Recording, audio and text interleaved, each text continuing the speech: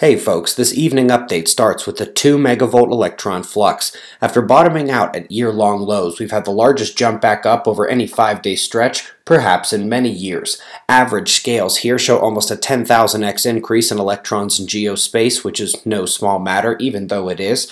And on GOES electron flux, we can see that between GOES 14 and 15, we have excesses of 10,000x increases in electrons and close to 100,000.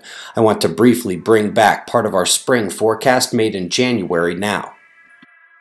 Setting up for a continuation of the heavy snowfall this winter, perhaps even into early spring, and then a rapid shift brought on by the inevitable increased sunshine could make for the same type of tornado risk, fast snow melt, and heavy rain we saw in 2011, especially if the jet stream blocking remains in place, which is absolutely expected, and in fact, based on exogenous modulation studies in the solar physics literature, we do expect it to get worse.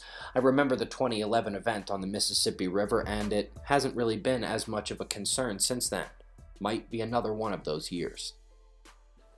Good news, bad news type of thing here. Bad news is the flooding and tornadoes came much earlier than expected. I understand that it has become deadly now and there are thousands of people living in shelters. The USGS Stream Watch, High Flow, and Flood Gauge maps show a tremendous surge from the sky that melted the snow like we were worried about.